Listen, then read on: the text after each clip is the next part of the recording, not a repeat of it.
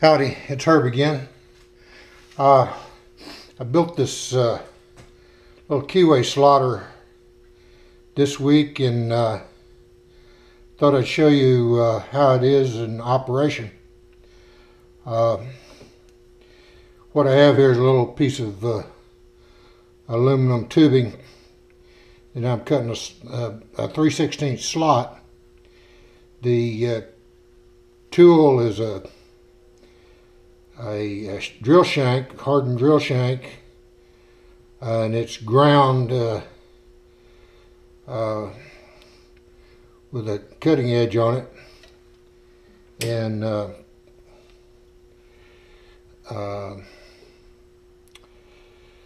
we got it in the chuck here.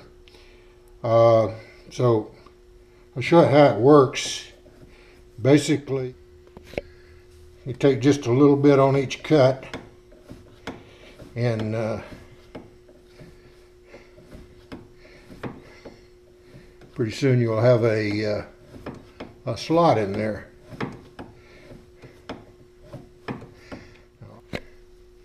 That's because of the fit of the rod here. This was 3/4 inch rod that I turned down to 5/8, and it's not exact match for the bushing.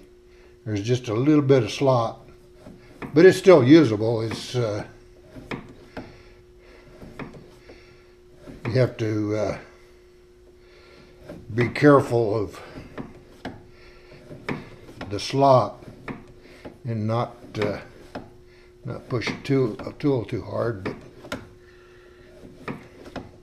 it's working here. Let me move you in a little closer.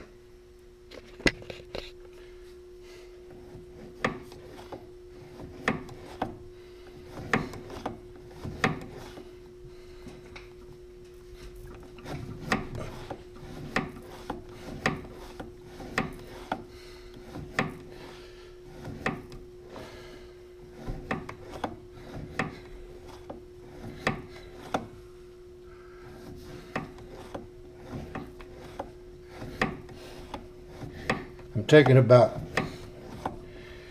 2 thou per press.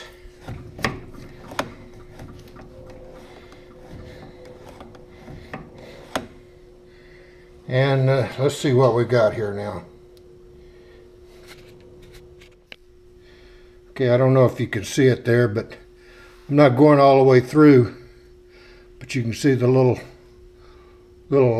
slot in it there.